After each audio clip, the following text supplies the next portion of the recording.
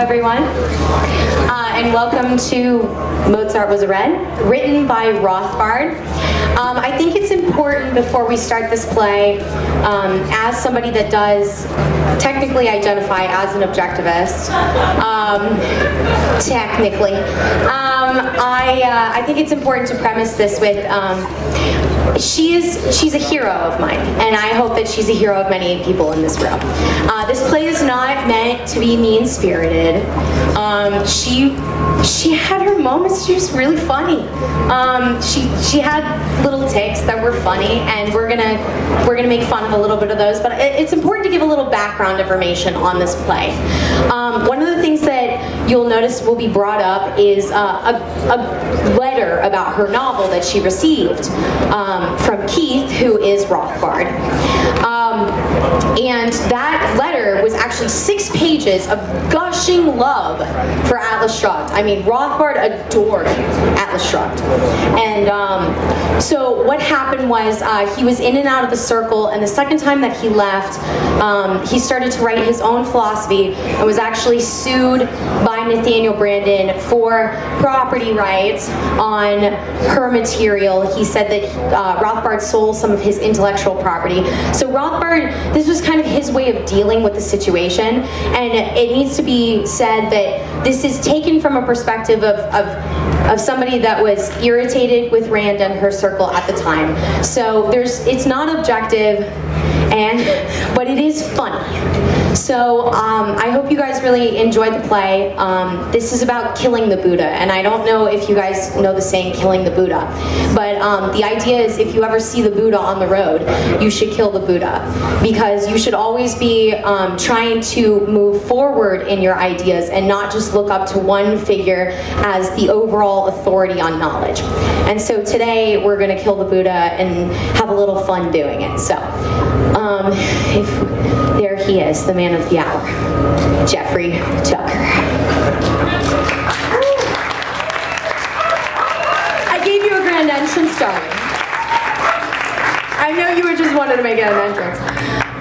And can we have our Greta?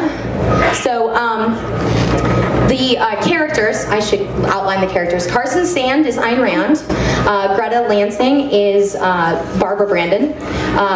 Jeffrey Tucker was in the very original play, played Nathaniel Branden, so he has been generous and is going to reprise his role as Nathaniel Branden, also known as Jonathan. And Keith is Rothbard.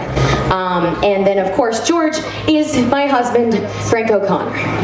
So, that's the outline of the names.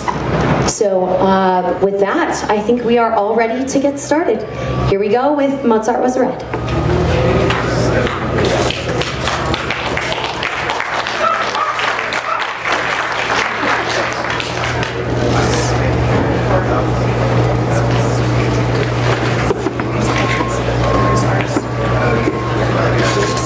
Please allow me. Thank you. Thank you.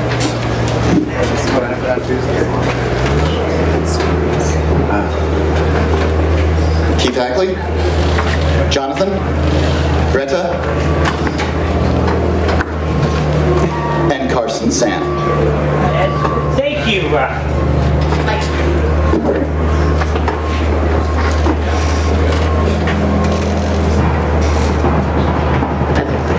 Jonathan, I'm sorry, Mr. Hackley, I'm so glad you could come. Thank you, Miss Sand. I'd like to tell you how pleased I am that you wanted to see me. Oh, Keith, how could I not want to see you after you wrote me such a splendid letter about my novel? Oh, it was really nothing. Oh? I'd like to say, though, Miss Sand, that your book was an inspiration. The Brow of Zeus was one of the finest novels I've read in years. Mr. Hackley, did you say one of the finest novels? Wait, yes. Well, wait, do you care to offer us the name of any novel you've read in years that even remotely compares to The Brow of Zeus? Well, I really... Well, look, if there's anything we cannot tolerate, Mr. Hackley, it is imprecision of language. You said one of the finest novels. So what were the others? Well, yeah, Hemingway was rather impressive. Hemingway? Good God! Of course, you know that when we say the word God, we don't mean to imply agreement with the concept. We're merely using the term as a strong, idiomatic metaphor. Oh, jeez. Can't you see Hemingway's dead premises in every line that man writes? Well, man's struggle against the bull, the moment of... Hey, look, Hemingway was anti-life, anti-mind, and anti-reality. Jonathan, wait. Let us wait before passing judgment. Okay, of course. Yes, you're right. He is a lover of the brow of Zeus, and that is a big plus. Keith, would you like a cigarette? This is a particularly rational brand. Rational? I'm sorry, but thank you. I don't smoke. What? You don't smoke? Why not?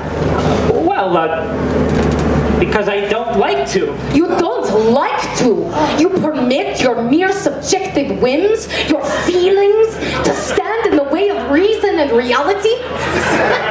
But surely, Miss Sand, what other possible grounds can you have for smoking than simply liking it? Mr. Hackley, Carson Sand never does anything out of her mere subjective feelings, only out of reason, which means the objective nature of reality.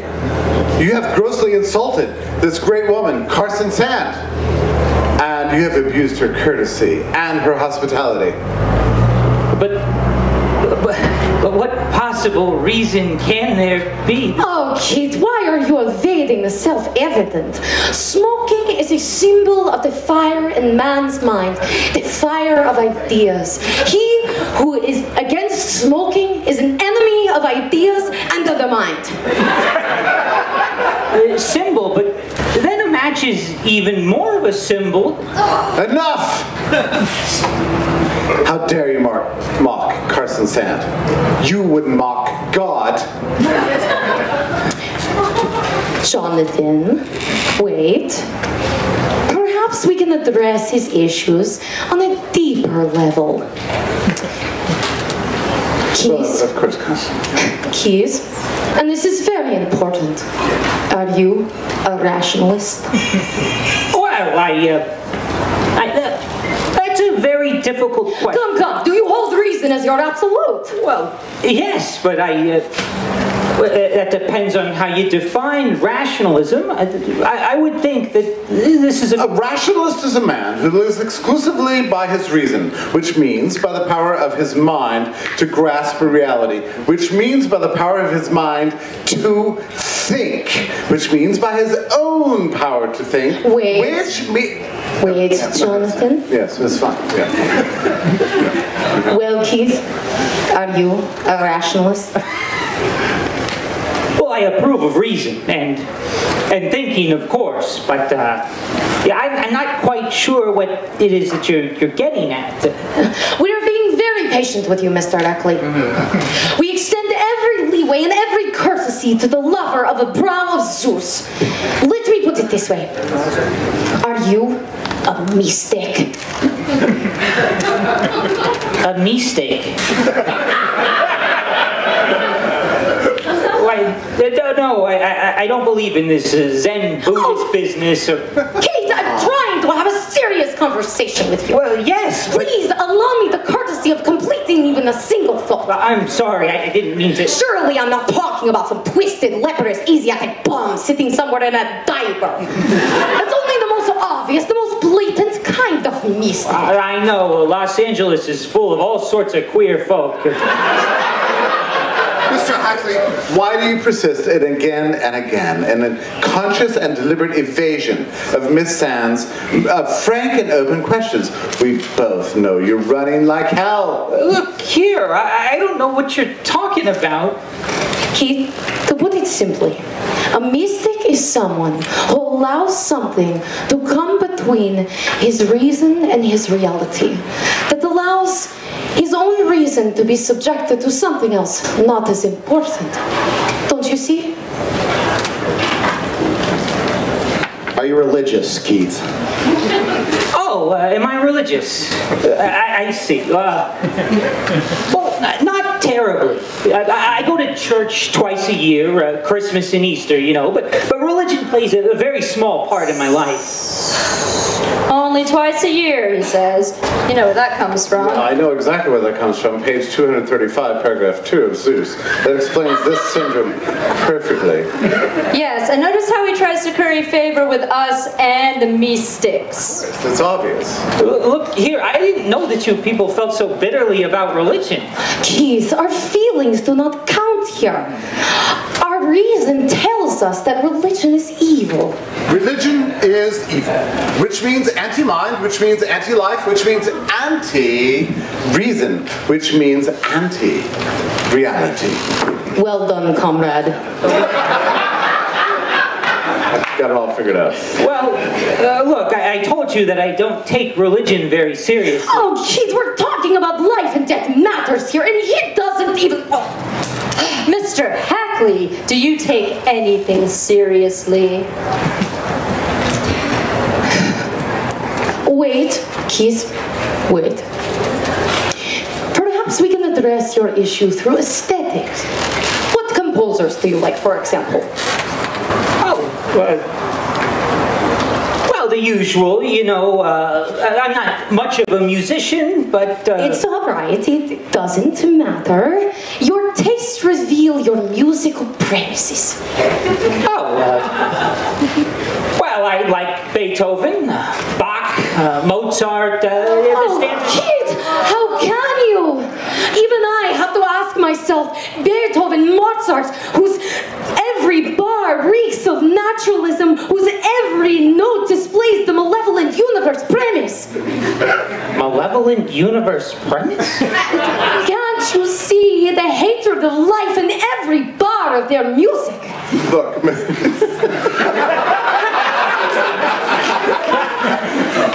Mr. Hackley, you told Carson in a letter that you liked The Brow of Zeus because it opposes collectivism and totalitarianism. Yes, exactly. Right. Well, so how in the name of reason can't you see that a composer like Mozart, you know, which embodies the malevolent universe premise, is on the same premise as the collectivist that you claim to despise? They're all part of the same anti-mind, anti-life enemy. Are you saying that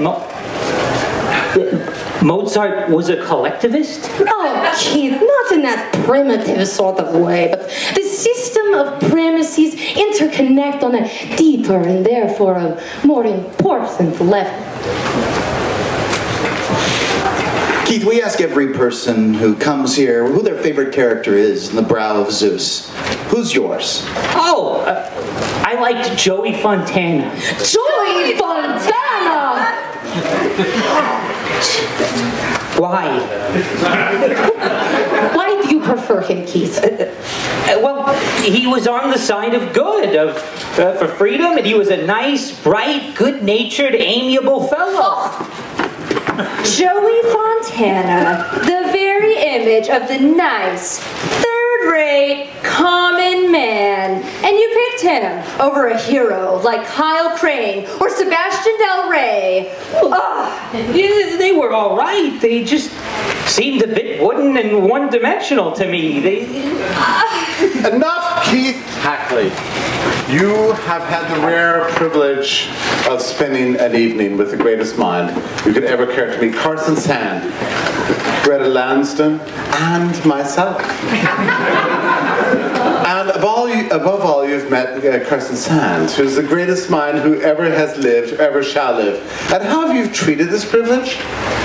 How have you treated Carson Sand? I've sat here while you've committed a series of irrational and unforgivable sins against Carson Sand. You interrupt her continually, hardly even given her a chance to speak. You openly evaded every question which Carson or I put to you. You have tried to kowtow to us and to the mystics, to us and to Mozart, and to us and all the depravities of our society. You've criticized instead of asking questions. You've mocked like a hooligan, and instead of showing proper reverence, and to whom? This woman, who's given to the world the knowledge that A is A, and that 2 plus 2 equals 4. And finally, after your astonishing rudeness, you drove this woman with the pastures of Job from the room, and you capped your crimes by saying your favorite character is Joey Fontana, the very embodiment of the nice guy, the mediocre, and the second-hander. Therefore, Keith Hackley, you have damned yourself forevermore. You have made your choice, Keith Hackley, and therefore you leave me with but only one alternative: to demand that you leave this room forevermore, never to return. That's it.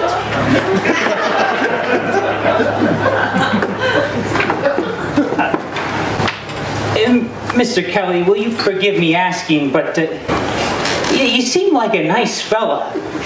How can you stand all this? Oh, this sort of thing goes on just about every night. You get used to it. Yeah, but how do you tolerate it? Oh, after a few years, you start to overlook it.